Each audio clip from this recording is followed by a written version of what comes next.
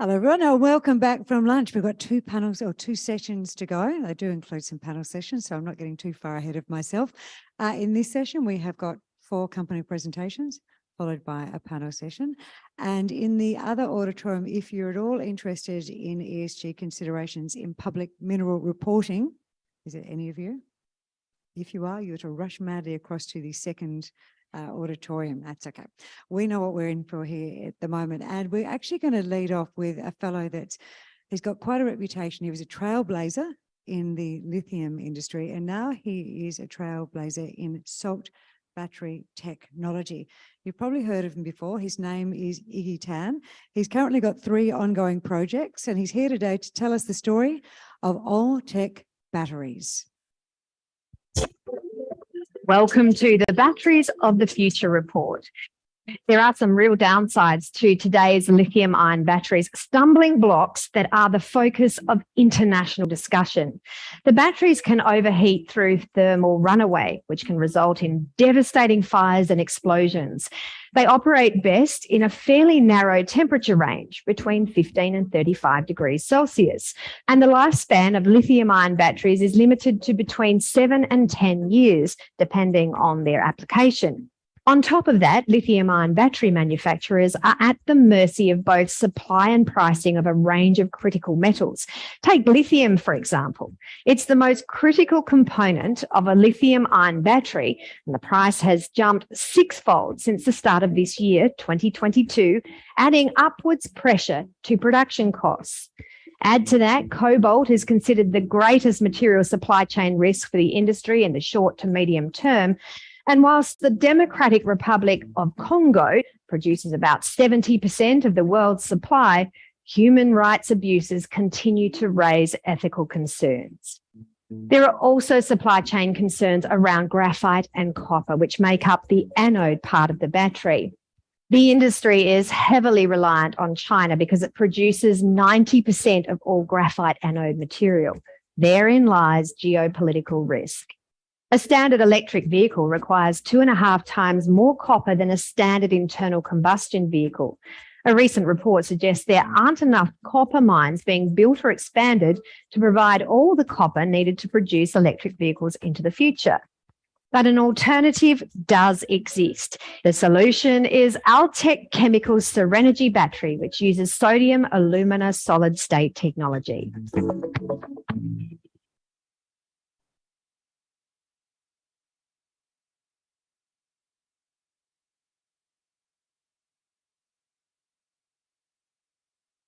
So you probably spend a lot of nights wondering this question: what is the future of grid storage batteries? But before I talk about that, I want to talk to you about solid-state technology. Who understands solid-state technology? The industry, the lithium industry, has been trying to move to solid-state technology. And in a lithium battery, there is a positive terminal and a negative terminal, the anode and the cathode. And in between that, there is a liquid electrolyte, which is flammable. There is also a plastic separator, which is also flammable. And that is causing the problems with battery fires. And that's why the industry is trying to remove that flammable material and replace it with solid-state technology. So solid-state technology is essentially a ceramic piece that allows the lithium ions to transfer back and forth. As in the video, you could see the problems with battery fires and explosions. That is essentially thermal runaway, and it may be caused by overheating, physical damage, or overcharging. But when it takes off, it's nearly impossible to put out a lithium-ion battery fire.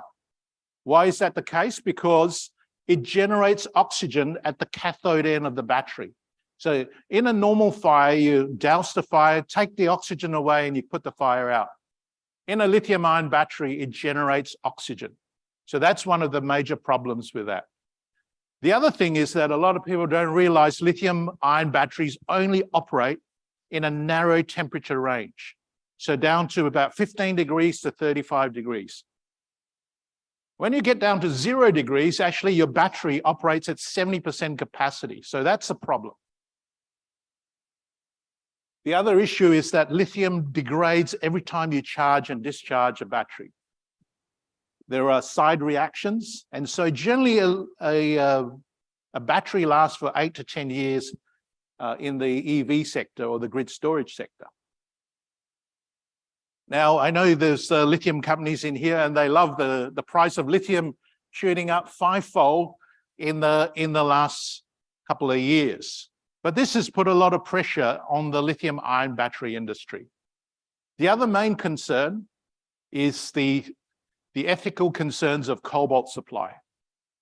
So 70% of cobalt comes from the Republic of Congo, and there are child labor issues, and the industry is concerned about those.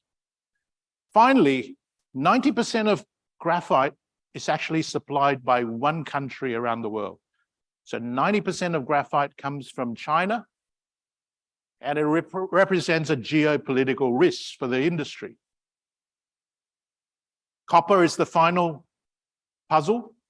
2.5 times copper is used in an electric vehicle compared to an ICE vehicle. And there's a recent report that said there's not enough copper mines being developed to even meet the electric vehicle demand going forward.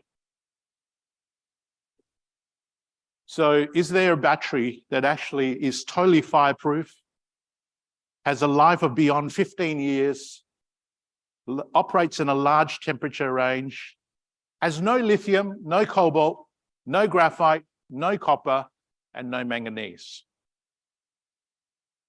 Ladies and gentlemen, this is the Syrenergy battery. A sodium chloride salt battery was developed by the Fraunhofer Battery Institute out of Germany.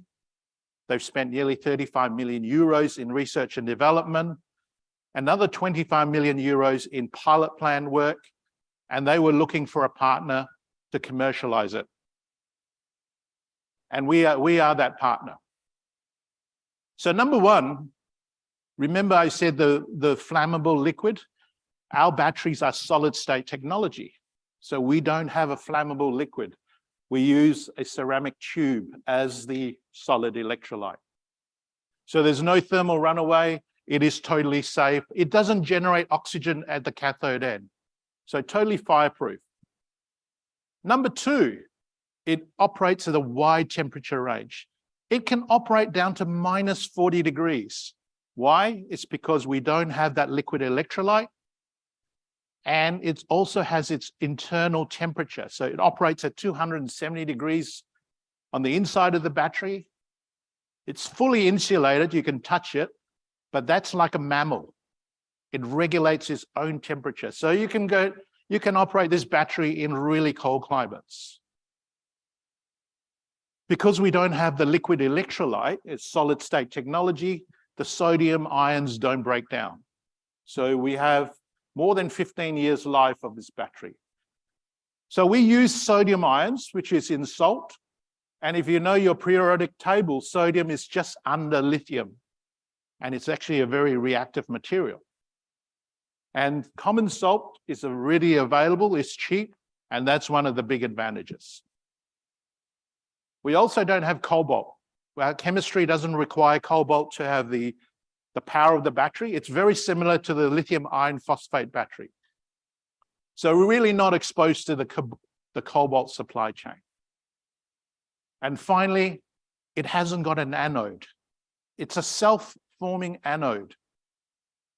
So we don't have graphite and we don't have copper.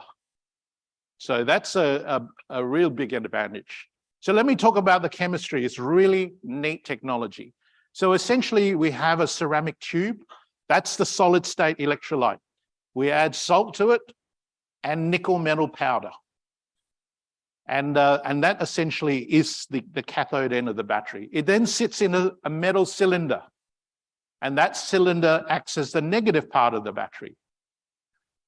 Now, the batteries are 250 watts. And essentially, that's what it looks like. The ceramic bit sits into the metal canister.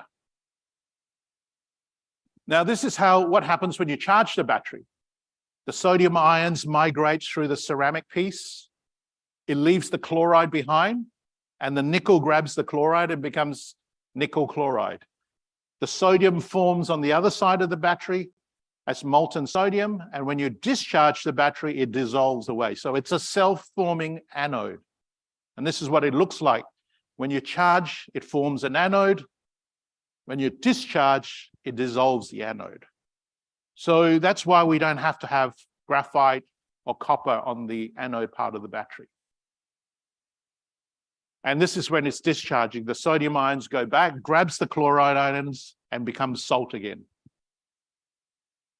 Well, how does this battery stack up with other batteries?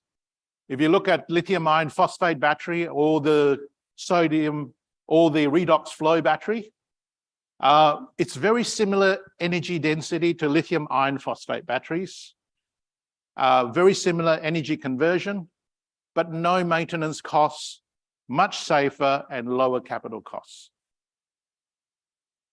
If you look at the curve of where these batteries sit, you can see the lithium ion battery on the left-hand side are cobalt nickel batteries, lots of power, and the bottom part of that is more energy, so not necessarily a lot of power. Our batteries sit in the middle of that. All right, the batteries that we're going to produce are only destined for the grid storage market. We're not interested in the EV market. It's overcrowded. The grid storage is the market you want to look for. It's a very early stage market, but as my friend Joe Lowry said in his presentation, the grid storage market is going to grow 20 times in this decade. So we're ready to commercialize this. This is some of the vision of the pilot plant that was built by the Fraunhofer Institute out of Germany. And they have produced these batteries and they're operating. So it's not an R&D program. It's actually been produced and performing. Our job is to commercialize it and build the first 100 megawatt battery plant in Germany.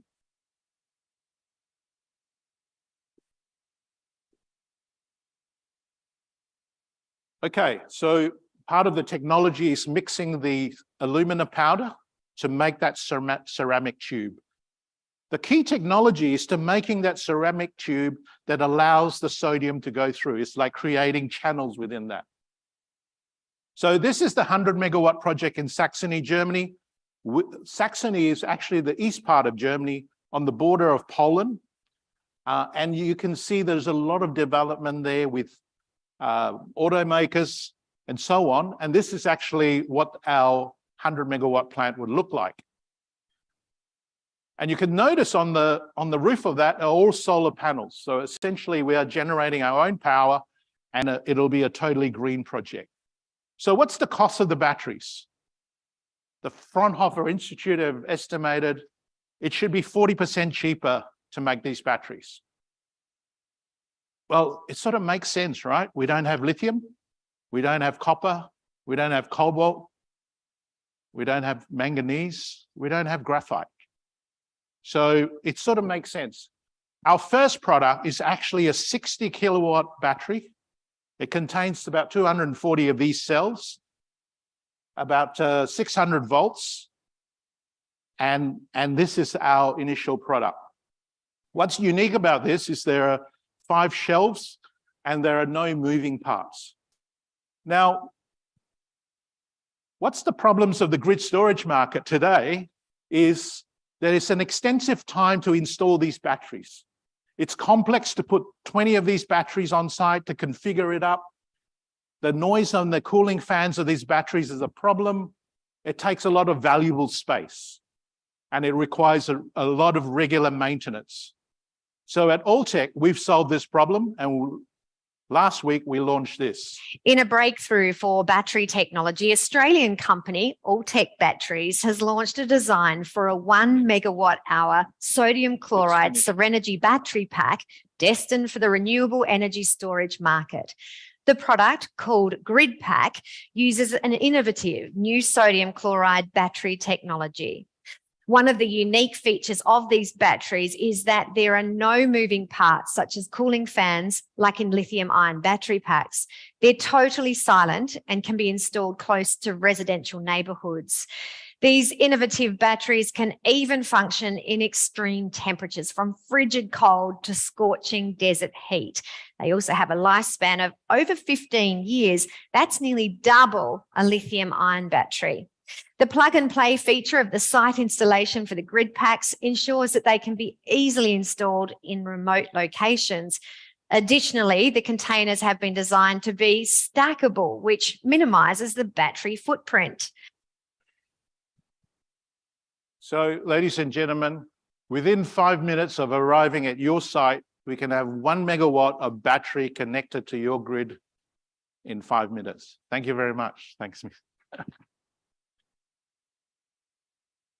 It is compelling, isn't it? And that's one of the things that we're giving you things to think about at this conference as well, not just opportunities to invest, but to really think about the ways that we could change the future and our energy, the way that we meet our growing energy requirements.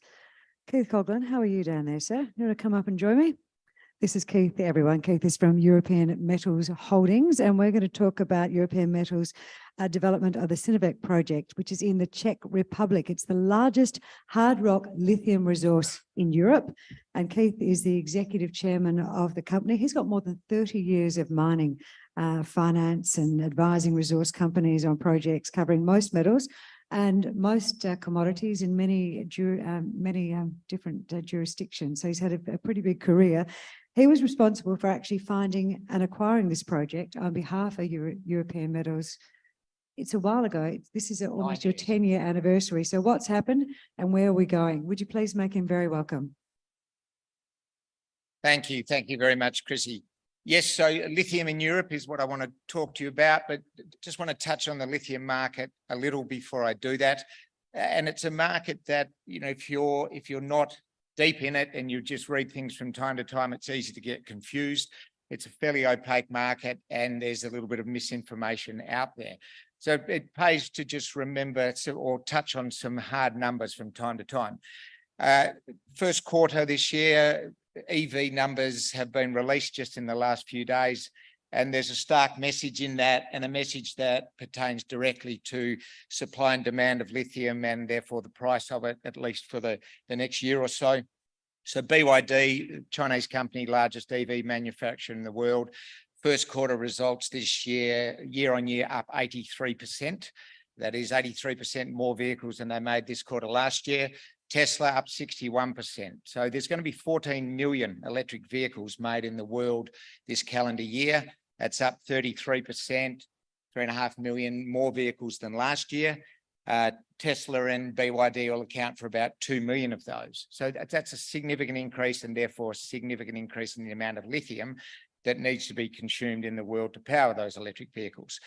And more importantly than that, perhaps, is that now we're seeing Ford, GM, these more mainstream, more traditional auto manufacturers starting to hit big numbers. So GM will make 150,000 vehicles this year, which is small compared to those Tesla and BYD numbers, but that's up 284% on last year at 39,000. So the increase is what's important. And Ford, for example, have anticipated that by 2030, they'll make 2 million electric vehicles a year. So the lithium market, lithium metal is in deficit. It'll remain in deficit for many years, and that goes towards long-term lithium pricing. Let me talk a little about our project specifically. So we're in Europe, in the Czech Republic. This is a great place to be for a couple of reasons. Firstly, the growth in demand for lithium in Europe is faster than anywhere else in the world for the foreseeable future, and there is no lithium produced in Europe. So huge demand, no supply. The project itself, it's an integrated, fully integrated project. So you may have heard some other presentations of lithium companies over the past 2 days, mainly spodumene concentrate companies that produce a concentrate and send it on for further processing. We're going all the way through to battery-grade chemical. We've produced both battery-grade lithium hydroxide and battery-grade lithium carbonate, and we maintain the flexibility to supply either of those into the market. It's a very, very large resource, fourth largest hard rock lithium resource in the world. as I mentioned, the largest hard rock lithium resource in Europe, but more importantly, it's by far the largest hard rock lithium resource in the EU. That's a very important distinction because of the commitment now from the European Union to building this industry. We have very compelling economics, as you can see here, about $2 billion of after-tax US dollars, after-tax MPV. These numbers were calculated a year and a half ago using a lithium hydroxide price of 17,000 a tonne. That's 17. Since then, it's been closer to 80,000 and now it's above 50,000. So that would clearly have a significant impact on these project economics. We have a couple of very strong partnerships. CEZ, our in-country partner, is the Czech national power utility, and the project has very, very good ESG credentials. I'll talk a little more about Europe and the commitment I mentioned. So the Europeans committed at the start of COVID €1 trillion to the green energy deal, that is the green energy transition. And I've got mentioned there the Just Transition Fund. This just gives you an idea of what sort of money the EU is making available to help put projects like ours into production, just a quite $40 billion euros into the Just Transition Fund, which I'll talk more about in a moment. So the European Union is fully committed to a battery industry, fully committed to an electric vehicle future without any production of critical raw materials to enable that. And what's been happening in other parts of the world, as we've seen, particularly recently with Biden announcing the Inflation Reduction Act and a commitment to provide significant funding and policy updates to this industry, specifically to lithium, the Europeans are all of a sudden behind the 8 ball. They've responded with this Critical Raw Materials Act, which is in draft form right now, should be final policy by the end of May. And this Critical Raw Materials Act is designed to redress the imbalance that they see globally in helping fund projects exactly like ours. I mentioned the Just Transition Fund. We have been pre-approved for a €50 million grant from the Just Transition Fund. And in receiving that grant, we've had the project designated as a strategic project in Brussels. So that designation, I believe, will help us significantly when the final Critical Raw Materials Act legislation is passed. And it specifically says in there that strategic projects will be enabled for shorter permitting periods and more public funding. So I think we're in the right part of the world right now. This is why they're taking this approach. So map of Europe and all the battery factories getting built in the region. Synovets is the gold star you can see right in the middle of all of this action. The Critical Raw Material Act specifically says that Europe wants at least 10% of all the metals consumed in the energy transition to be mined in Europe. Now, Fraunhofer Institute suggests that that's about 120 to 130,000 tonnes per annum of battery-grade lithium chemicals. That's up from a zero base. So this is a very ambitious goal by the EU. It's going to be difficult to get there, but it simply can't get there unless projects like ours come into production and come into production quickly. A map of where we are, just on the top end of that big blue dot, which is the project, is the German-Czech border. And then the smaller blue dot south of there is our processing plant. This map is interesting in as much as it shows all of the historic brown coal pits in the area. Now, the region is moving away from coal towards green energy, and that's very helpful for us because we'll be helping to rehabilitate these brown coal pits with our tailings. We'll be taking out of work coal miners and training them to become lithium miners. And that's one of the reasons why we've been identified by the Just Transition Fund for that grant that I mentioned earlier. So Synovets accounts for over 65% of all of the hard rock resources in the EU. This is very important because when the European Union wants to support projects, wants to bring projects on, obviously we're foremost in their mind, having by far the largest project, and we believe that that will assist us greatly in getting the permitting and the funding in place to come into production quickly. This is our most recent test work from an optimized flow sheet that we announced in October of last year, just demonstrating the ability to produce very pure lithium chemicals. And as I say, the flexibility to produce both of the key battery chemicals.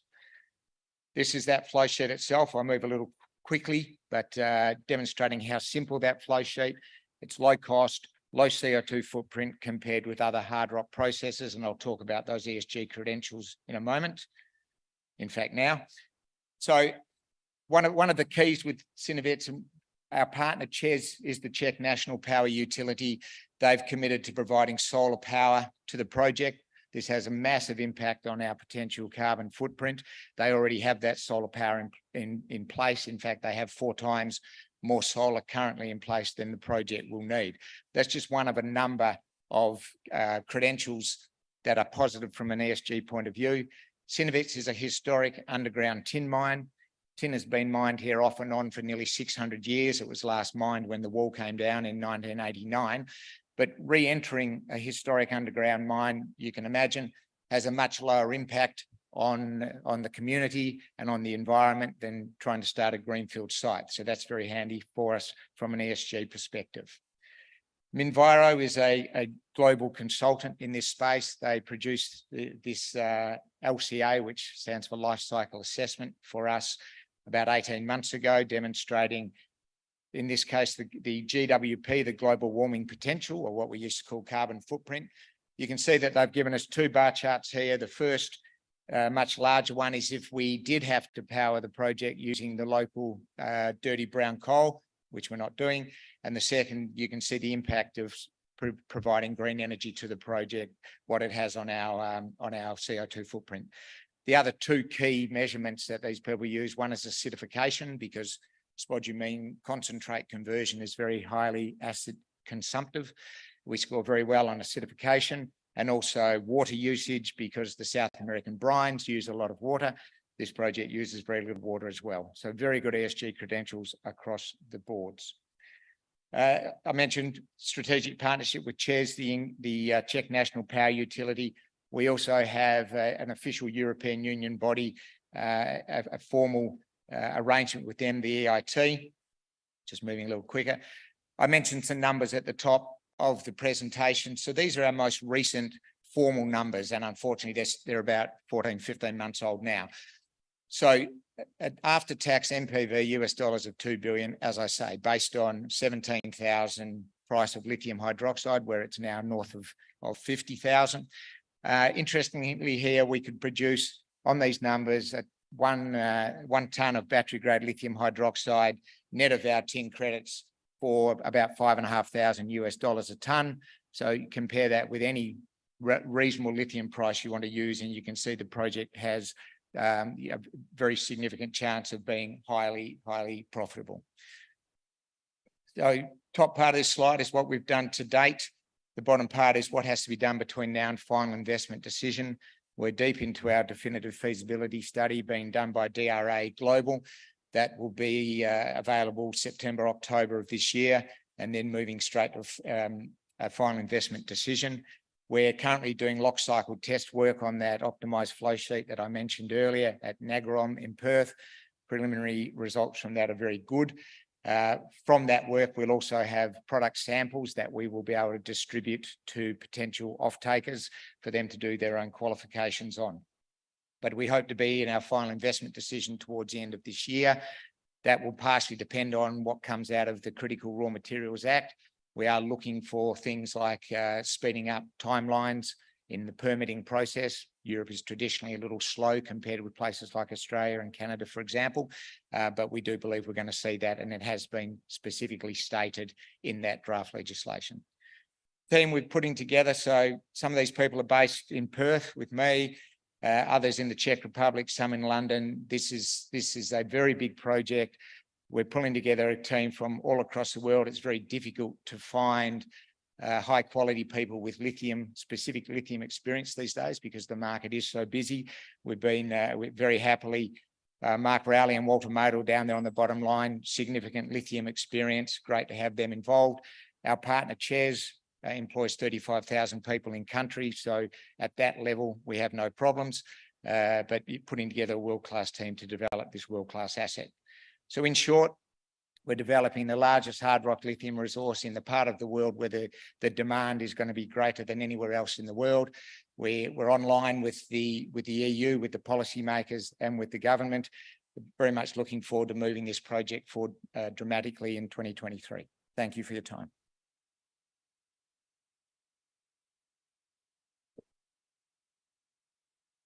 Thanks very much, Ken. Blackstone Minerals is next up on stage, an Australian-based battery material developer focused on building an integrated mining and refining business in Vietnam. They've made some very impressive technical advancements in the last financial year, and I heard they've been recognised for their efforts by the ATO, the Australian Taxation Office, with a massive tax refund to be put back into the business. Now, we heard a little bit about Blackstone earlier on in the day. If you were here for the panel discussion a little bit earlier on, Scott Williamson is their MD, standing here in front of us now, and he was one of the experts that was discussing operating in the Asia Pacific region in general and some of the things that they discovered through lived experience. But he's here now solely to focus on Blackstone. Will you please make him very welcome? Thanks, Chrissy. I just want to congratulate the team at Vertical Events, Tribeca and Argonaut for what is a great conference, and yeah, really looking forward to what this conference can be over the coming years. So congratulations, everyone. We're looking to restart the previously operating Ben Phuoc nickel mine. We're in northern Vietnam. So you can see there the previous owners sunk over $100 million into the capital infrastructure. We're looking to restart the mine, but more importantly, we're looking to build a downstream refining business that produces the chemical products for the lithium-ion battery. So it's a vertically integrated mining and refining strategy using the abundant hydroelectric power that we have in northern Vietnam region. We've got a globally relevant nickel sulfide district and a large-scale nickel sulfide resource and reserve. We're looking at first quartile cost position with the lowest carbon footprint nickel in the industry.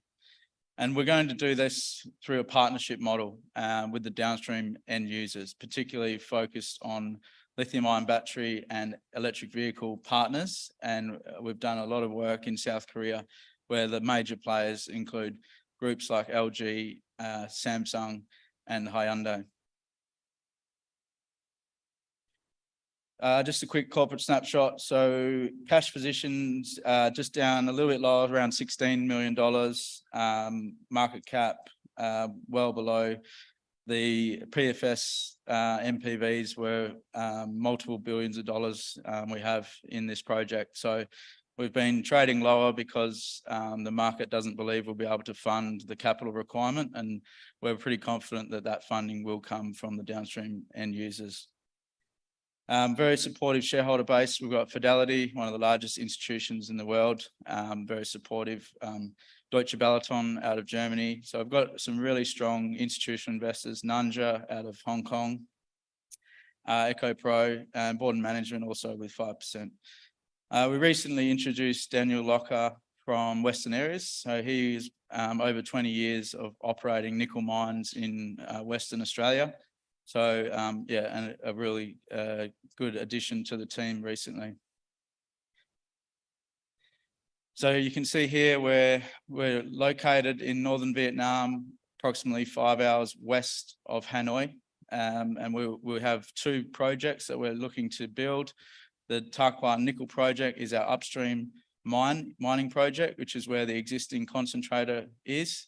We're looking to build a new concentrator, much larger scale mine than was previously operating. You can see there we have 485,000 tonnes of nickel in resource and over 200,000 tonnes in reserve. So it'll be a large scale open pit with a low strip ratio, and most importantly, we'll have access to that hydropower through the grid. The refinery is where we take nickel concentrate from our mine and we convert it into the first stage of the lithium-ion battery, which is called a nickel precursor with nickel, cobalt and manganese in the ratio of 8:1:1. You can see there we also have interest in other nickel developers, and the idea being is that we will bring imported nickel into Vietnam and upgrade it into these chemical products. So we're working very closely with our investments in Manitoba and Western Australia.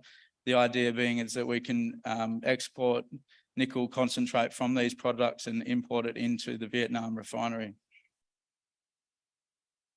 So you can see here, we're also working very closely with nickel trading groups like Trafigura and other nickel traders.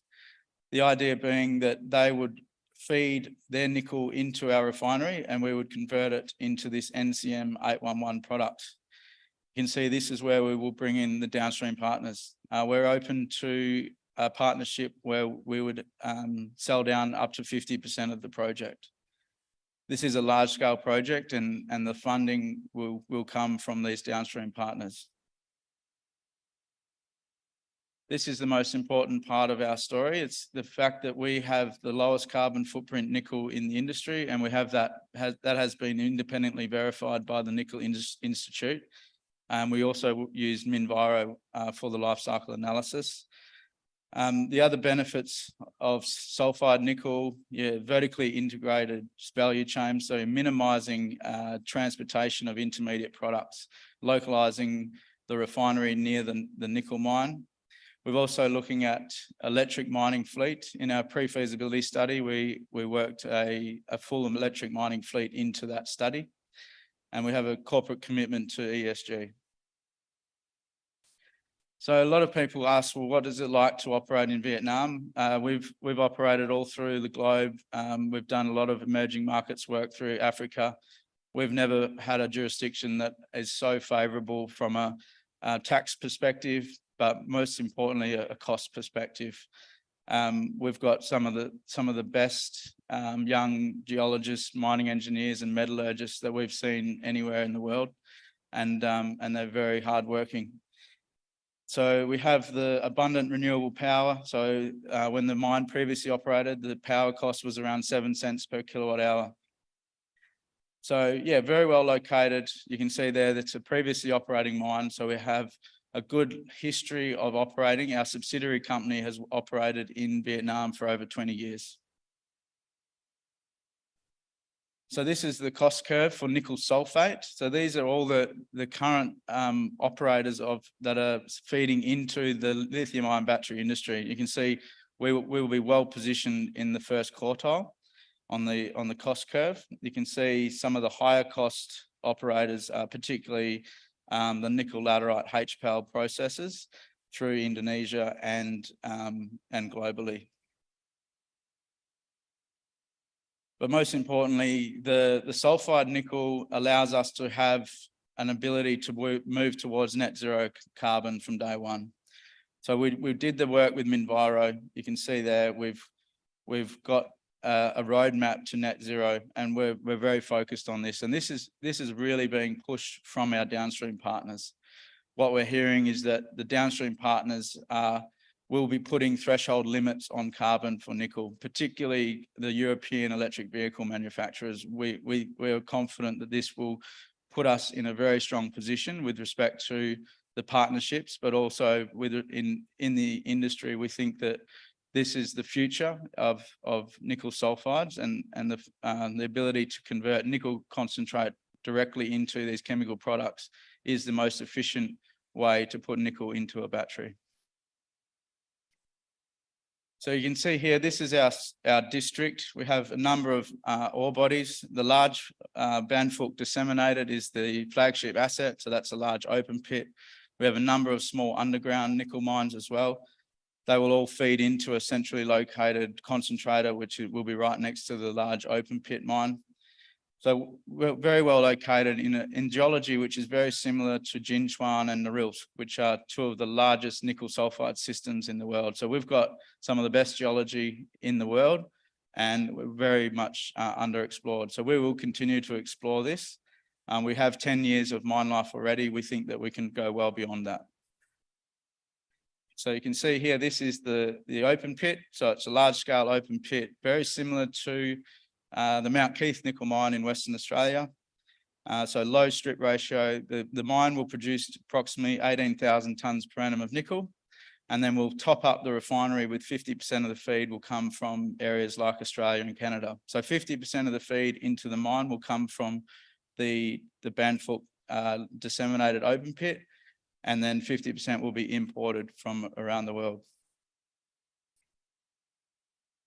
Just quickly on the process, my background's in mining engineering, so this is a new hobby of mine, getting into the chemical part of the business. Pressure oxidation is the process we're looking at. It's a tried and tested technology used all through the industry since the 1960s. You combine that with another process called solvent extraction, which is also a tried and tested technology, which we've been using since the 1960s also. So those two technologies combined allow us to convert the nickel concentrate into the chemical products. The first chemical product we will produce is mixed hydroxide precipitate, MHP. We'll then do a further leach on that, and we would bring that to a nickel and cobalt sulfate. We'll then import manganese sulfate, and we would combine them in the ratio of 8:1:1. We see that ratio may change over time. So at the moment, there's a push towards even higher nickel and less cobalt. So we do have some cobalt in our nickel mine, and so we're confident that we potentially might not have to actually import any cobalt into our refinery. One of the benefits of this technology, this hydromet process, is that it is a very flexible flow sheet. We can use different concentrates that are potentially not suitable for the stainless steel industry. High arsenic ore, high MgO ore that currently is penalised in the stainless steel industry is very suitable for our refinery. We also have the ability to feed MHP as a feedstock, so we can arbitrage the cost differential between nickel concentrate and MHP depending on what is happening in the market.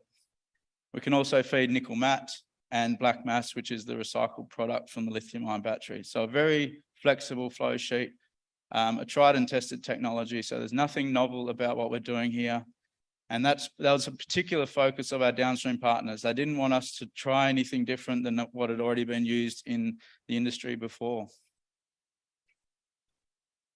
And to finalise that process, we've completed a pilot plant. Over the last 12 months, we've had over 1,800 hours of runtime in the ALS laboratories in Perth. We combined nickel concentrate from our mine. So we actually did a large underground bulk sample.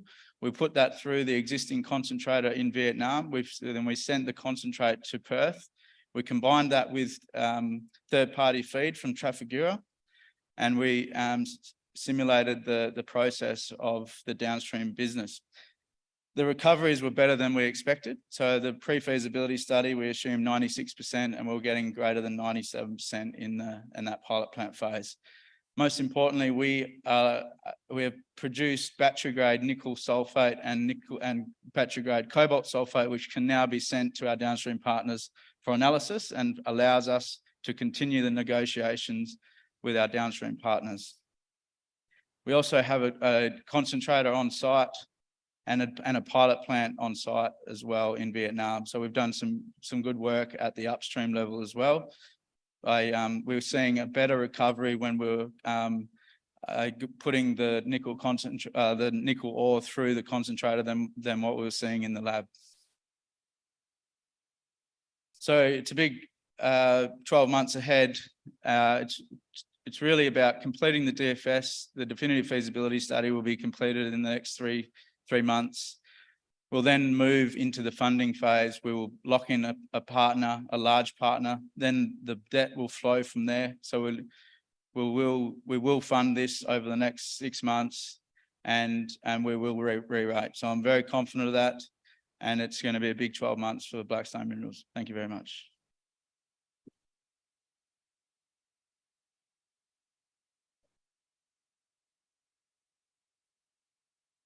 I've got way too many of these microphones in front of me, haven't I? I've started playing microphone roulette a little bit. Thank you so much for that, Scott. Really interesting to hear the full story fleshed out there. And I'm sure a lot of people will be coming and have a chat with you at our drinks tonight, thanks to Lund Partners. We have one more speech, one more opportunity in this section for you to take on board. Then we've got our panel discussion, afternoon tea.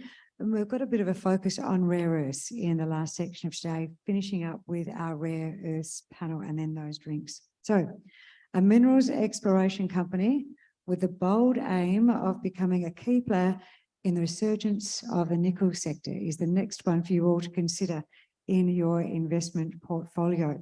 They have a focus on nickel sulfide exploration and discovery.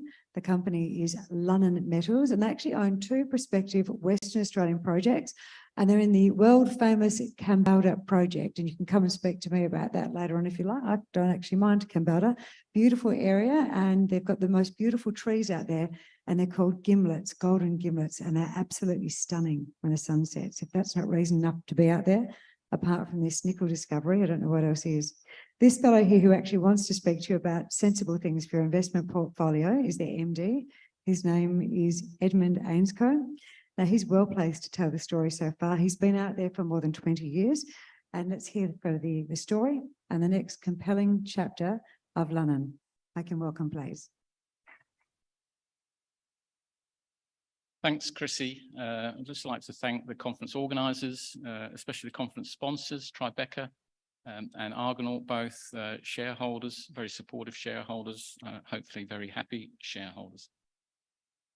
The presentation has been lodged on the ASX. It's also available on our website if you'd like to read the disclaimer, and the full resource statement is at the end of the slides also. So still in nickel, after Scott's presentation in Vietnam, we're here in West Australia. Lunnon Metals is an ASX listed nickel explorer and an aspiring nickel producer. We're based in West Australia. As you've heard throughout the conference, Western Australia is a centre of excellence for mining and exploration. No surprise, it also has a world-leading regulatory framework within which we all operate. So a lot of the ESG concerns, a lot of the transition to ESG, already very heavily regulated and looked after by the West Australian government. Our assets are in Kambalda. Kambalda is one of the world's most famous nickel districts. It's certainly Australia's most prolific nickel district. 1.6 million tonnes of nickel metal has been mined in Kambalda since it was founded in 1966 by WMC Resources. And I'll show you in a moment, it has an amazing and unrivaled ability to continue to yield discoveries. Because of that long history, 55 plus years of mining in Kambalda, there's significant existing infrastructure in place, and we can leverage off that infrastructure. Again, I'll show you that in a moment, but it means our impact on the environment for the activities we plan is low, but while our impact is low, the value of our assets is high. The mineral resource grades above 3%. We believe we'll be able to produce a premium concentrate because of that infrastructure, because of that existing history, and we're on granted mining leases. The lead time to move from being an explorer to a producer is short, and the capital required to do that is minimal. And all of that has a positive impact on those communities that Chrissy mentioned. Chrissy yesterday was telling everyone she's a Kalgoorlie girl. I've lived and worked in Kambalda, Kalgoorlie for 8 years. The certainty, the knowledge that you've got confident projects that are cash flow positive is good for the community. It's good for certainty. It includes jobs, spent by us, spent by our employees. And that's the confidence and certainty that these regional communities really crave. So for those of you less familiar with the geography of Western Australia, we're headquartered in Perth. Our assets, Kambalda, are about 600 kilometres east of Perth, just near Kalgoorlie. We listed in June 2021. We've had a very successful nearly 2 years now. And that success has been underpinned by a discovery made called Baker. I'll show you some detail on Baker in a moment. We've actually added nearly 50,000 tonnes of nickel metal to the inventory we had when we listed in June 21. It's a 125% increase. We've done it at a very competitive discovery cost as well. And as you no doubt would imagine, there's been a lot of news flow associated with drilling and making that discovery. We've drilled nearly 50 kilometres of drilling. We've reprocessed nearly 11 kilometres of historical core. We've got over 500 kilometres of historical WMC core that we have access to. We can reprocess, recut, relog. It allows us to convert historical remnants from WMC days into modern compliant JORC resources. But we haven't just relied on the drill bit. We've grown by acquisition from our major shareholder, Goldfields. We acquired the last 2 nickel mines in Kambalda that had never previously been transacted, Silver Lake and Fisher last year. And in parallel to that, we raised $30 million. So to set ourselves up for the future. But more important, or just as important, we've recruited an executive leadership team that has a deep operational, technical, legal and commercial history, not just in mining, but actually in Kambalda mining. So we've set ourselves up for the future with our asset base, with our funding and with our leadership team. Just a little history on Kambalda. WMC that found the district, as I said, in the late 90s, early 2000s, made a strategic decision to exit its ownership of its mines in Kambalda, both nickel and gold. Kambalda is also a very significant gold camp currently in the hands of Goldfields. And it sold those nickel mines to 3 junior companies, Mincor, Panoramic and Independence. And the chart on the left shows you 3 pairs of bubbles. The smaller bubble in each case is the amount of nickel metal that WMC had mined to the point of sale, and the larger bubble is all the nickel that's been mined to date. And the difference is obviously the amount of nickel that WMC left on the table. This is testament to the amazing ability of the Kambalda district to yield new discoveries, extensions of existing resources. Our assets at the time of that strategic exit had already been shut down. The table on the right shows you they shut in the 80s and early 90s. They were significant assets in their own right. They produced 250,000 tons of nickel, but they were shut when WMC exited. So they got sold with the gold to Goldfields and essentially have laid fallow until we put our foot on them in 2015 as a private company. So our goal is quite simply to have a larger second green bubble and enjoy and replicate the success of those 3 junior companies in the last nickel boom. So we like Kambalda for that reason. Obviously, Kambalda is pretty topical at the moment. It's a current M&A hotspot. Lunnon Metals, which is Andrew Forrest's private mining investment vehicle, is busy in an on-market takeover of Mincor Resources, who are our nearest neighbour and the only other ASX-listed nickel company that has assets in Kambalda. That's obviously the goalposts have moved quite considerably on that. But the reason we like it, the reason Andrew Forrest likes it, because it is such a globally significant nickel camp. It has been and will continue to be a key source of strategic nickel sulfides into the future because of that discovery record, and we're well placed. We've got just under 3 million tonnes at over 3% nickel for just under 80,000 nickel tonnes in mineral resource. Notwithstanding, that's a great start. We still think our tenement base is underexplored, and I'll show you some of that towards the end of the talk. So this is how our assets stack up. Baker is the discovery we made. Baker now, having been quite recently discovered, is our most mature asset. Because it's a very attractive asset, the grade is very high. We focus very strongly on it. We've advanced the drilling, the quantification of risk, the test work, and the resource study work. And we've also advanced the permitting quite considerably at Baker. So it's actually gone past Foster, which was the asset we listed on with 39,000 nickel tonnes. It's an old historical mine, Foster, but Baker's gone past Foster in terms of our focus and our consideration. But Foster in its own right is a really significant asset, 57,000 nickel tonnes at just under 3%. And then the deal we did last year, as I mentioned with Goldfields, brought Silver Lake and Fisher into the portfolio. That enables us to keep that news flow going. It enables us to keep being really aggressive. And as Eddie Riggs said this morning, if you listen to his keynote address, you can't find anything unless the drill rigs are turning. So Silver Lake and Fisher just open up the exploration portfolio for us again, as we advance our more mature assets through to permitting and aspiring production. So a little bit of detail on Baker. Like I said, we found this. It's 1 million tonnes at 3.3%, 24,000 nickel tonnes. Of that sits in the indicated category, and all the indicated that's currently the subject of a PFS that should be completed in the next 4 to 6 weeks sits in the top 200 metres. So it's very shallow. Because it's shallow, we've been able to drill it really aggressively. We've put 15 kilometres of RC, 5 kilometres of diamond into this deposit. So as I said, we've quantified the geology, the metallurgy, the geotechnical aspects. We've quantified that risk. We believe it's low. We think the value of the product is going to be high. We've done some initial metallurgical test work, which we reported last year. We're doing much more detailed metallurgical test work currently. The indications are it will produce a premium concentrate, high in nickel, copper, and cobalt, and very topically, with respect to the recent developments with Wyloo and Mincor, very low in contaminants, particularly arsenic. And as I said, we can leverage off the existing infrastructure. This part of Kambalda has been mined for 50 plus years. There's haul roads, there's dumps, there's access ways. Our disturbance from this point on is very minimal, and significantly, there's an open pit about 450 metres away. That's a gold open pit. We have access to that. That can be our portal site. So we can get to from surface to the top of our ore body very quickly. It's on granted M's. The lead time to move, as I said, from explorer to producer is extremely short, and the capital should be quite modest. I have to keep reminding myself, because we've been so focused on Baker, that Foster in its own right is, as I said, a significant asset. 57,000 nickel tonnes. Foster shut in the 90s. It produced 61,000 nickel tonnes before it shut. We've got an inventory now of 57,000 nickel tonnes. Again, it's on granted M's. Again, there's a lot of existing infrastructure. This mine is flooded, but we've already permitted to dewater and discharge that water with a view to re-enter, to explore. But when we do that, the ability to pivot from exploration to production will be very easy should we make that choice. We'll move the study focus from Baker onto Foster when Baker is finished and reported.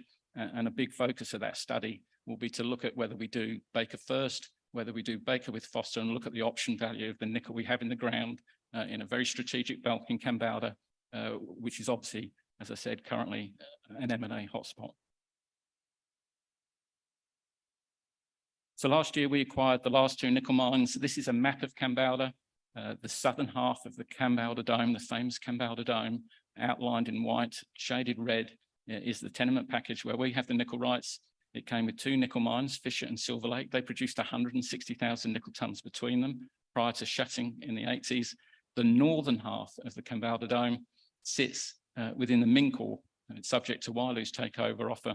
There's a yellow line traced on the surface on the aerial map. That is a key geological contact. All the nickel that's ever been found in Kambalda, 1.6 million tonnes of nickel metal, sits at or extremely close to that contact. And you can see the blue dots are the historical and current operations of Mincor Resources hugging that contact. That contact obviously runs through our tenement package, and the area we're particularly excited about is circled here.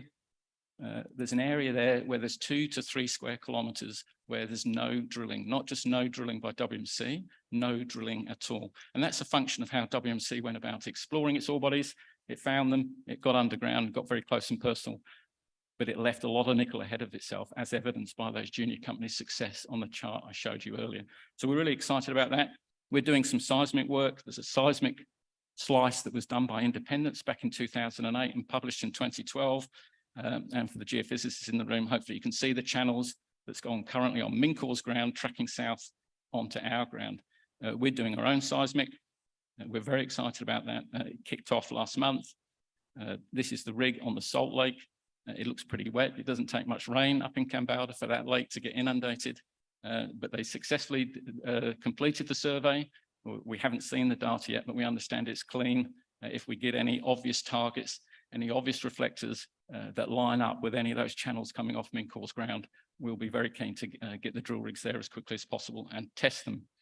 On the left of this slide are all the things we ticked off in the March quarter. It was a busy quarter. As I said, very much the focus of the June quarter is the Baker PFS. We'll report that. That will include reporting of ore reserves significantly. That will enable us to initiate offtake discussions with offtake partners. The most notable and the closest is Nickel West with their concentrator that's only 20 kilometres north of Baker. And we'll continue to permit Baker and Foster to push it ahead to de-risk those projects while we start then hopefully generating news flow from our new Silver Lake and Fisher drilling activities once that targeting is complete. So busy last quarter, lots to do in the June quarter, lots to do for the rest of 23. Quick look at the corporate overview. As I said, when you look at the 10 people on the board and the executive, 5 of those people collectively lived and worked in Kambalda for WMC and Goldfields for probably a total of over 50 years between them. We got long and deep experience in the operations, the technical, the geological, commercial, and legal aspects of running a mining business in Kambalda. Just under 200 million shares on issue, bouncing around about $1.10 at the moment. We were 90 cents before Wailu launched the offer on Mincor Resources. So we capitalized about 220 million, no debt, still plenty of cash left from that raising in April last year. So we've got a management team in place, we've got the cash at hand, and most importantly, we've got the assets in a really historic and actually prolific nickel district. Just on the register of note, Goldfields is 34% and still our major shareholder. The founders of the company have about 30%, the top 20 round out around 80%. So it's great for downside protection, also great for protection should a suitor come calling, looking to add Lunnon Metals assets to their portfolio. So to finish up, it's a great time to be in nickel. We've got 4 nickel mines. We've made 1 discovery. We've been really aggressive. We've been rewarded for being aggressive. We've increased our mineral resource base. It's a fantastic place to do business, as Chrissy has mentioned, as other presenters have mentioned. Kalgoorlie, Kambalda is a very good place to run a mining business, but fundamentally what underpins the value of Lunnon Metals is its address in Kambalda. And I think we're seeing with the current corporate activities that are happening in the market, that value really is beginning to win out. So thank you very much for your time. Do look us up on social media. Just a warning, hashtag LM8, which is our hashtag. It is also the hashtag for Lionel Messi to win his 8th Ballon d'Or. So if you type it into Twitter, don't be surprised if it's not about geology, it's not about Kambalda. And someone said to me that most West Australians think that image, looking at that image and saying, who's that? How has he won so many Oscars? Who is it? Well, there you go, there's a perfect example. So Lionel Messi, supposedly the world's best footballer, he's won 7 Ballon d'Ors and he's up for his 8th. Captain, who is he? Lionel Messi. Anyway, thank you very much for your attention. Please come and see us if you've got any further questions before the conference finishes this afternoon. Thank you very much.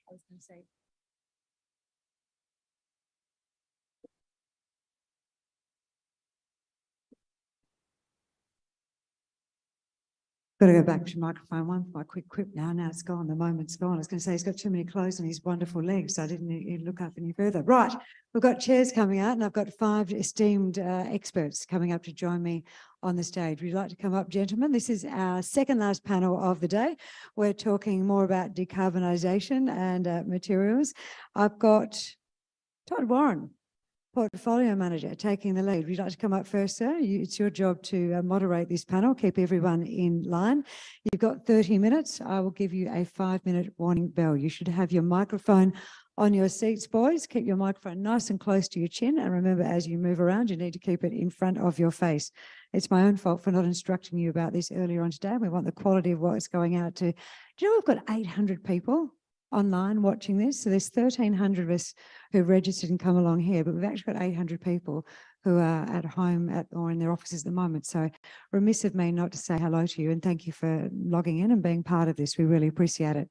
So one of the other things while the boys are getting ready behind me is most of the company presentations, I'm looking at Jackson as I say this, will be available eventually on our YouTube channel, but also make sure you go to each of the company's web pages as well, because they'll have that under their investor tab as well.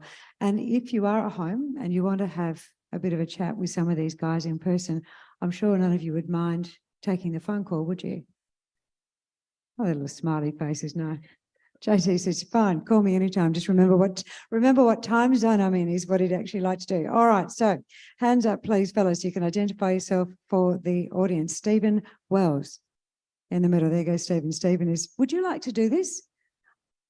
No, Todd, this is actually your gig. So at 5 minutes, I'll give you a 5-minute signal and that's your cue to kind of rein these guys in, okay? Would you please make everyone welcome on our panel?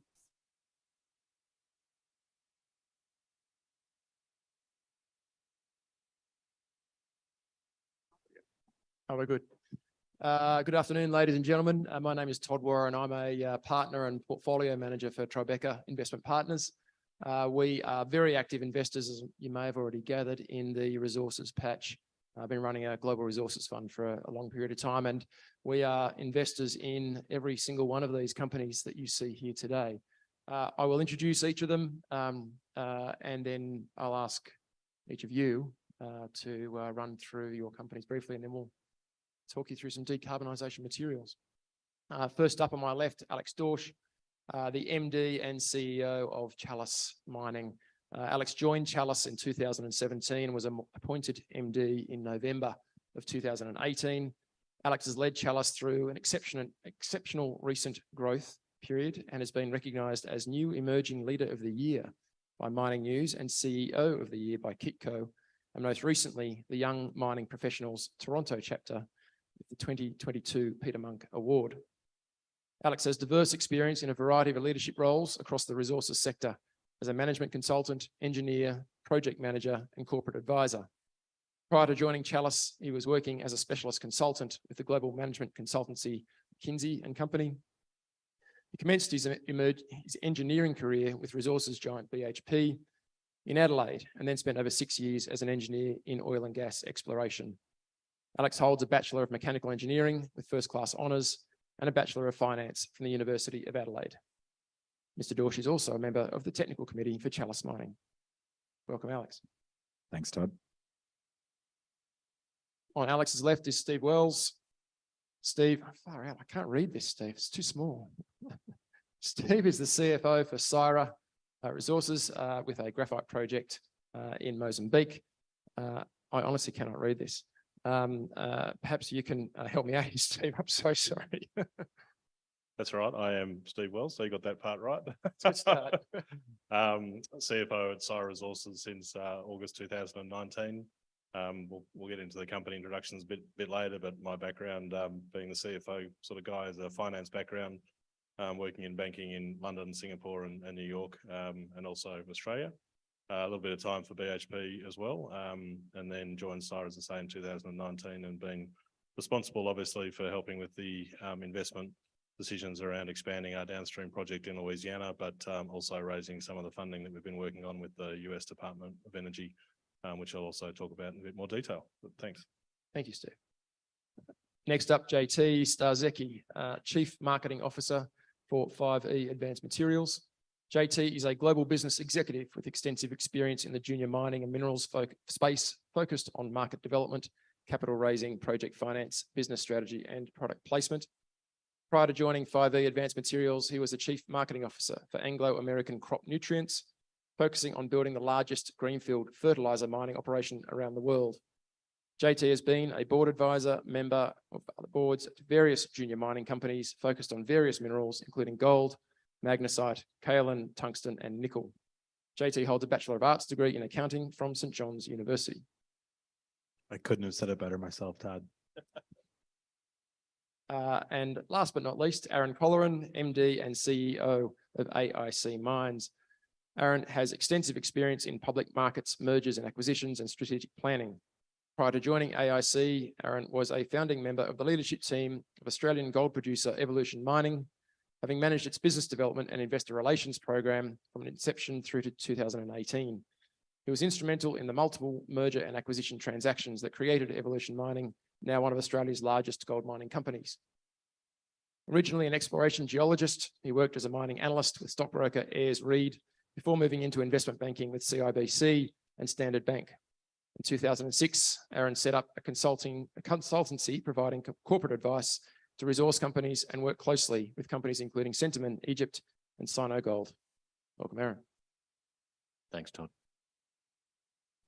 So we've heard an awful lot about lithium, and there's, I think, a better knowledge of lithium as one of the crucial enabling commodities of decarbonisation, one of the key future-facing commodities, but there is less known about some of the commodities which these gentlemen will enlighten you about today. Perhaps first, I'll ask each of you to give a quick rundown on your companies, and then we'll delve into some of the key factors that you guys will be involved in going forward. Sure. Thanks, Todd. So I think Chalice is a very unique company. About 3 years ago, we made a major greenfield discovery in Western Australia called Julimar. It's a polymetallic nickel sulfide discovery. It also has quite a lot of copper, cobalt, palladium, platinum, and a little bit of gold in it as well. It's now a 3 million tonne equivalent nickel resource, open pittable, and obviously in the early stages of development, resource stage, but we're rapidly, I guess, advancing our understanding of the asset and then ultimately how we're going to process and extract the minerals. So it's been a tremendous and I guess high profile discovery, which has I guess put a spotlight on I guess the industry. I get that there hasn't been a lot of major discoveries made in those set of commodities, and particularly in PGEs. You know, it's the only real major PGE discovery outside of South Africa and Russia. Platinum group metals. Yeah, so platinum group element or platinum group metal, depending on who you are. So yeah, it's a ASX 200 company, capitalised at just a smidge under 3 billion Australian dollars. Thanks, Alex. Steve? Thanks very much. So Syrah Resources, hello again. We're an ASX 200 company also, probably a bit north of $1 billion at the moment, and we focus on graphite anode materials. So for those that you don't know, graphite goes into the anode side of the battery, lithium and some of the other metals often go into the cathode side. But graphite is very much, anywhere between 90 and 100% of the anode side. We have an operation in Mozambique in Africa that we've been running now and producing graphite for 4 or 5 years, produced over 500,000 tonnes of natural graphite, which goes into the anode side of the battery. So been sending that material out into the market. There's every chance that an EV driving around Singapore has Syrah material in it. It's currently blended. But we also made a decision back in 2016 to search for a downstream processing opportunity. And we looked around the world and decided that Louisiana in the United States was the best location for that. So we're in the middle of building our first downstream facility of about 11,000 tonnes, and we have an offtake signed with Tesla around that. We also have some funding from the US Department of Energy for about 100 million to help us build that. And we're also currently progressing our intention to go from 11,000 tonnes a year to 45,000 tonnes a year. And we were selected for a grant from the US Department of Energy for about $220 million to help facilitate that. So once we finish construction this year in Louisiana, we'll actually have completed the first vertically integrated provider of natural graphite active anode material outside China. Other than us, it's very much dominated by the Chinese in this particular supply chain, which is one of the reasons why we're getting quite a bit of support from the US government in particular. Thanks. Thanks, Steve. JT? JT Starzecki, 5E Advanced Materials. 5E is one of the upcoming producers of boric acid in the United States. We're building a project on the West Coast in California. We are an ASX 300 listed company, so we're one step below. We're also dual listed on the NASDAQ, and we listed about a little over a year ago on the NASDAQ. We spent a lot of time educating the US market on boric acid specifically. We're one of only 6 visible projects that are sort of on the radar. We are the closest to production. We're actually completing our small scale facility. We're at the tail end of commissioning, and we will be producing smaller scale amounts of boric acid. As part of the process, we're an in situ leaching mining operation, and as part of that, we do have some lithium carbonate that comes out. We talk about it from a revenue perspective, but we are very much a boric acid producer. There's only 2 in the United States. There's only 2 domestic boric acid producers, Rio Tinto being one, and a small group called Syrah Valley. We sit in that same deposit, and we have a play across multiple decarbonization technologies. So we do play into the EV space more in the permanent magnet and the motor side versus the battery side. But we also have a play in solar energy and wind energy, specifically in the motors and the magnets. So it's great to be on this panel and be able to talk about some of the other things besides lithium. Thanks, JT. Aaron? Yep. AIC Mines, an Australian copper producer, and it's worth noting AIC isn't my initials. It does date back. It no longer stands. I like to say it stands for authenticity, integrity, and creativity. 3 of the things we'd like to have in the group. At least 2 of them we do. We clearly don't have creativity because our name's AIC. As soon as we think of something clever, we'll change the name. We're currently producing copper at a little underground copper mine in North Queensland, in the Mount Isa Cloncurry region. One, globally or worldwide, one of the most productive, one of the most famous copper producing regions in the world. That's a small mine that we're currently undertaking an expansion at a satellite deposit to lift that production up. Elsewhere within the group, we have exploration assets, but we've got a great exploration team. We're also building up our development team. They're cutting their teeth on the expansion at Eloise. And that fits nicely into our strategy to continue to build the company through three ways: through exploration, so through discovery, through development, we'll buy and build mines, and obviously through acquisition, which is my background, as is almost a significant portion of the team at AIC Mines.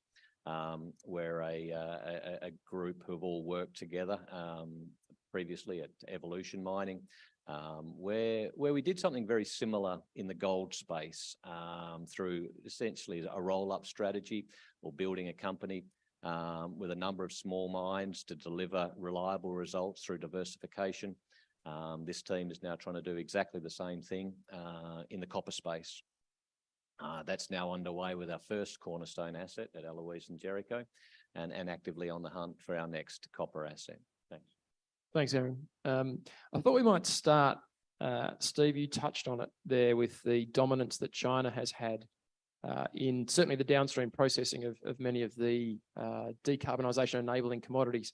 We've got two companies that have got an Australian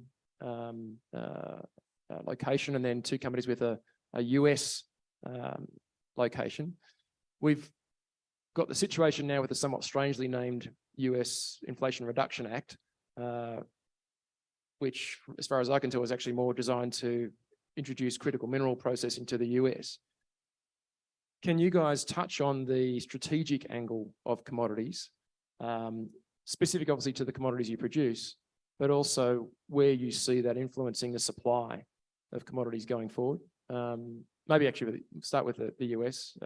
Steve, JT, if you want to start with that one first. Sure, thanks. Look, it's a really interesting one. I mean, graphite is a critical mineral. There are 49 others as defined by the US government, and they're not all equal. They are ranked. The sort of first ranking I would put them in are they relating to defence? And graphite's got a bit of a play in that because it does do batteries and everything uses batteries, but is it then commercial? And graphite probably fits more importantly in that commercial space with EVs as well as, you know, any other lithium-ion battery use, whether it's your iPhone or your iPad or whatever. So that's kind of the first filter. And then the second filter is, can you get it in the United States? Is it easily available? And there isn't that much graphite, and certainly not developed graphite in North America at all. There's a few projects up in Canada and a little bit in mainland US, but very, very little apart from that, and certainly not nearly enough to satisfy their requirements. And then another screening criteria is, as you think about critical minerals as well, what are the alternatives? Does it come from a free trade agreement country or something else? And fundamentally, any lithium-ion battery that has graphite in it, natural graphite in it, comes through China at some point in time. It's 100% reliant on China, and that's the other sort of element that the US seems to look at. So when we're talking about Syrah, and we've sort of identified this opportunity really back in 2016 before it became politically and commercially important, the ability to, you know, basically have access to the largest graphite asset on the planet in Balama, which has got a 50-year mine life at really significant volume, and then send that to the United States for downstream processing is really a template for how to, in this particular supply chain, reduce reliance on China for natural graphite active anode material. Doesn't mean we'll necessarily replace the importance of China. It'll always be really important. They'll continue to grow and continue to invest, but we'll continue to build out our downstream processing capacity in the United States as fast as we possibly can. So we have some really interesting parallels in the market that we deal in. So in the boron space, 65% of the boric acid produced comes out of Turkey. Another, call it 20-25% comes out of the US with the small operation in Rio Tinto, but 90% of the actual processing of downstream derivative materials comes out of China. So certainly one of the concepts that we're playing into, at least as a US based company, is moving downstream. So the production of boric acid, but then also the production of advanced materials. Boron does have a lot of military and aerospace applications. Boron nitrides, boron carbides, tank armor, Kevlar, all of that has an input of boric acid. And it's, you know, we're in a unique situation in that the US military tends to buy all of that product that's essentially mined in California, sent to China for processing, and then is brought back into the US for military applications. So our name sort of says it all, 5E Advanced Materials. So our plan is to not only have a captive supply of boric acid, but then also produce a certain amount of advanced downstream derivatives to sort of lessen that supply and bring more of the processing back into the US. So very similar in a lot of different areas, but that's sort of what we've been working on and what we'll ultimately do with our phase one facility that's commissioning now and about to come on stream is we can repurpose that as we add more and more production to the boric acid market. We can then refactor that whole operation to specifically create downstream advanced boron materials. Maybe come at this from a slightly different angle on the influence that governments will have on supply, but also funding. Maybe Aaron, as a producer of a not a new age commodity's been around for a long time, but obviously very important for future facing angles. How do you see government influence and the funding side of things influencing, I guess, the production of copper, or indeed also that deglobalization or onshoring influencing the inflationary aspects as well? Yeah.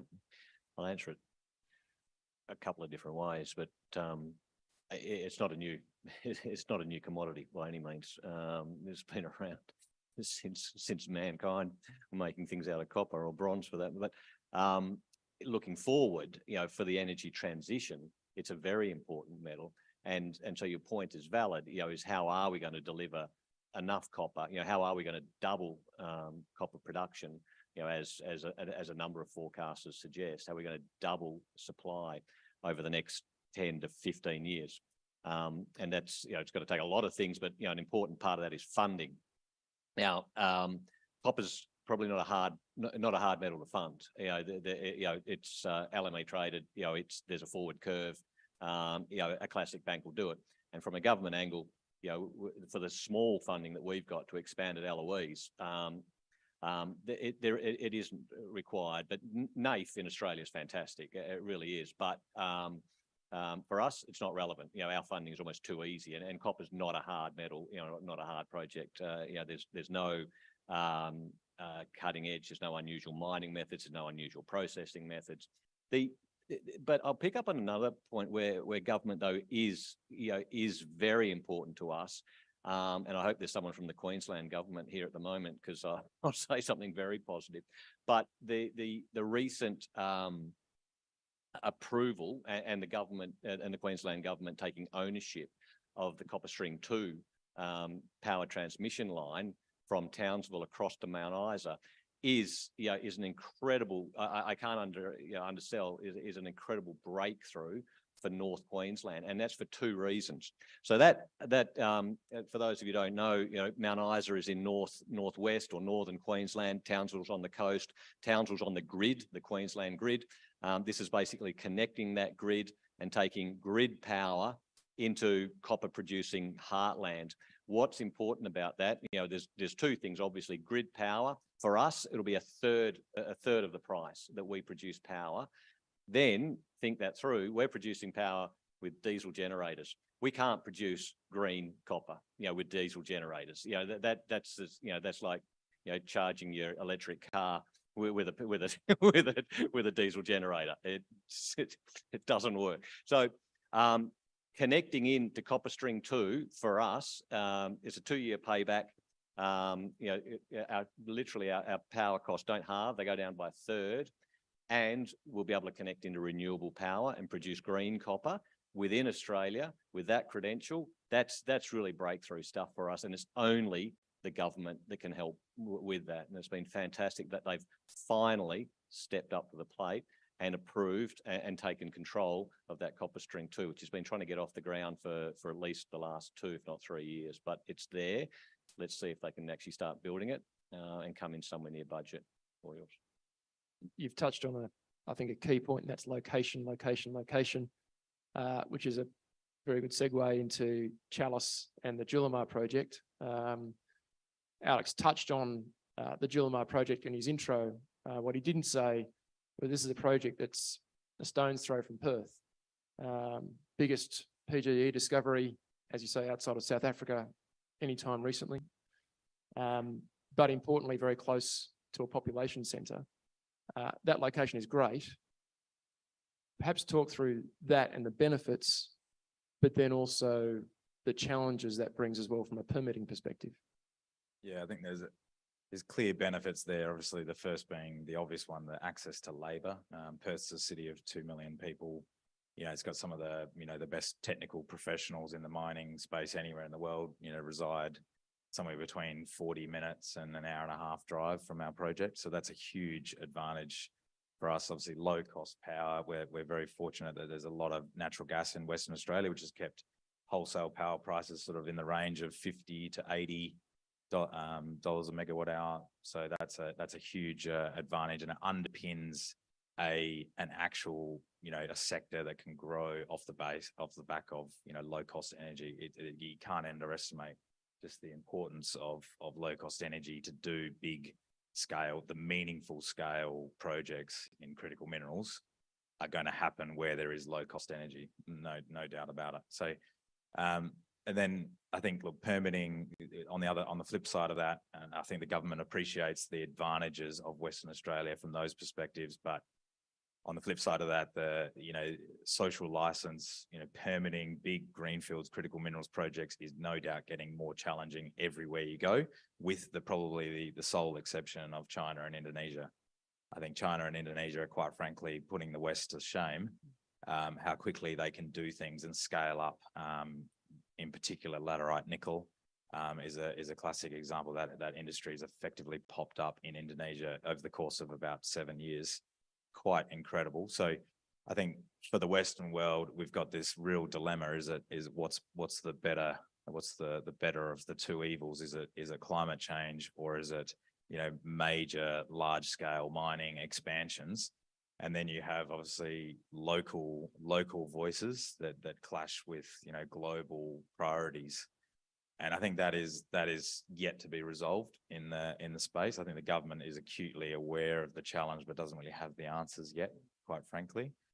But what's clear is that China just operates in a different paradigm in relation to that. They just do not hold back anything of value of any industry. It is basically exploited to its full. And I think if that remains the case, then obviously the West's competitive advantage in the space is quickly eroding. While I've got you, Alex, and it does talk to some of that funding availability, you've come out with a recent resource update and talked of the potential invitation of partners into the project. Obviously, the scale of your project invites that as well. Perhaps you can talk to that, and I'll come to you, other gentlemen, as well on this one. It's we've seen or heard about M&A occurring in the sector. We've had BHP present on their seeding program. How do you see that as a part of your growth trajectories? And perhaps start with you, Alex. Yeah, I think the first one is obviously, it would have been hard to predict 3 years ago that the Australian government was willing to put taxpayer money directly into critical minerals projects. So, that shows you the direction of travel for the government as a partner, if you like, a funding partner. And then I think you mentioned the IRA. That is no doubt changed the game for Western car companies. They have obviously business models which are necessitating huge amounts of expansion of lithium and nickel in particular, but also copper, graphite, all the other prerequisites for electric vehicles. The IRA has totally changed the mentality of particularly the North American car makers, but also the European car makers. That is necessitating a green premium for Western product, which, quite frankly, there's not enough to go around. So the heavy lifting must lie with the explorers to actually find more metal in the Western world, and then we need to build projects much, much faster. So I think we're at a point where we have a very large discovery, so we're in a very fortunate space, but that comes with a level of capital investment, and obviously there's a lot of specialist capabilities which lie in much larger organizations than us. So I think we're open arms to bring in car makers, downstream parties, mining houses to basically bring the best of the industry to come, jointly develop this asset. And Steve, obviously, you touched on it earlier. You have attracted Tesla as a customer. How do you think about that conversation from a mining company perspective? How best to structure that relationship, whether it's involved in the asset or the offtake or some other alternative? Yeah, it's we get asked that question a lot in the context of Tesla, but also other automakers and battery manufacturers as well. Got to remember from a battery perspective and an incumbent automaker, they've got a lot of capital to be committed to build out battery and change their manufacturing processes for EVs. And one of the conversations we've sort of had with both the US government, but also, you know, customers is if you provide us with a decent offtake, which is fixed price, volume and quantity, we can get funding. And certainly, you know, US government funding that we've arranged comes at treasuries. It's got an extended maturity and is pretty attractive from that perspective. So we don't actually need their hard dollars. We just need them to commit to take the material away and pay a decent price for it. And that's been the structure of the conversations. But, you know, who knows? We are starting to see people sort of move up the supply chain more to secure supply rather than making sure it kind of comes on stream and providing funding, but just to absolutely guarantee that they're going to be the ones to get it. It's a bit of an arms race, isn't it? Don't like to use that term, but yeah, pretty much. JT, you're not dissimilar position, trying to attract that capital to accelerate your expansion. Can you talk through decisions you've been going through there? Yeah, we absolutely are sort of in that position now where we're sort of pivoting from what is essentially a small scale facility to start to look out into larger scale production. We come at it from a very sort of non-traditional position in that while we are going to be a lithium carbonate producer, we're not nearly to the scale that a Tesla or specific auto manufacturers will come and say, we've got to go ahead and we've got to grab all of your production. So we, from a commercial perspective, we come at it a little bit differently. We obviously lead with boric acid. And while there's a fair amount of boron in EVs, it comes in the form more of acoustic, thermal insulation, some of the polymers. So that becomes a bit more of a segmented market, and where we're trying to sort of tie our production to government funding is to sort of attach to the less sexy components. So not the batteries, not necessarily the magnets, because you have different pieces that are assembled and you've got one producer of one part of the battery or the magnet that will manufacture one part, and that's not a volume. So then we start to focus on, and we have a very public LOI with Corning, and Corning in the specialty glass space, becomes a pretty big player. There's also European glass makers so our conversations sort of don't follow the traditional route, but have similar blue chip players that ultimately we're in structured conversations and negotiations with. And then we sort of have that added twist that a lot of the same buyers of boric acid also come back and say, well, we do have some lithium consumption. So we lead with boric acid, non-traditional routes, but then sort of follow on with lithium. I'm conscious of time. Aaron, might finish up with your perspective on the M&A market, given you've obviously come from that background. Obviously, in the resources sector, it can be either an opportunity or a threat. You have had the previous experience of building a company through M&A, and obviously that's part of the DNA of AIC. A lot of acronyms in there. Can you talk us through how you see your ability to grow AIC, and perhaps how you also see that being, whether it's buying from big companies or hoovering up companies who can't fund their own growth, and then perhaps even the threats that big companies present to you if they've got a bigger checkbook? Yeah, look, we just exactly ran out of time. I was going to say with 10 seconds to go, I'll answer that question as quickly as I possibly can.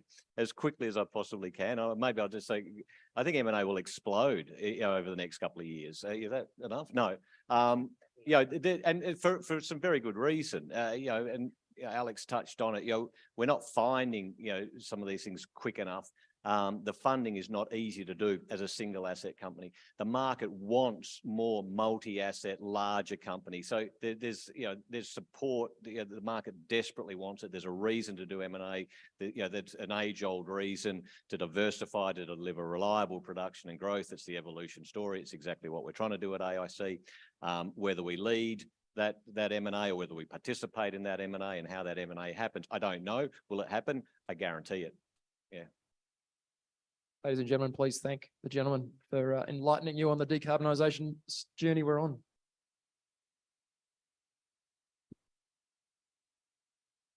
I like the way, Aaron, you're so chatty now, and yet when you're up doing your presentation before, you were just so quiet, and yet here you're just like absolutely energized.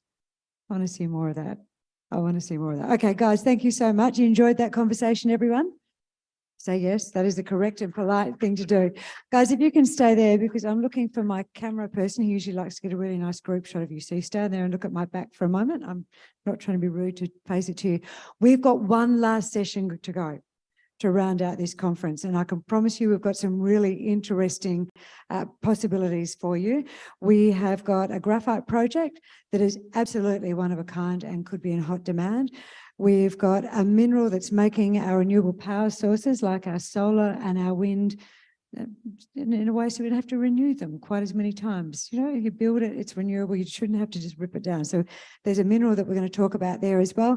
We'll talk copper, we'll talk rare earths, we'll talk about a magnet recycling plant, which is all the way over in Ireland.